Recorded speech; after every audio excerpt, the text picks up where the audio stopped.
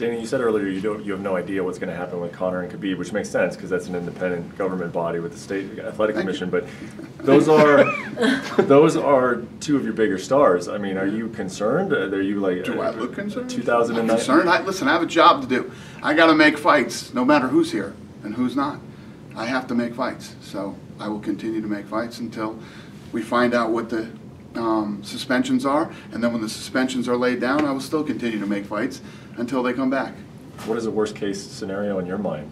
What is the worst that you could ever expect? I can't see them giving Khabib over a year.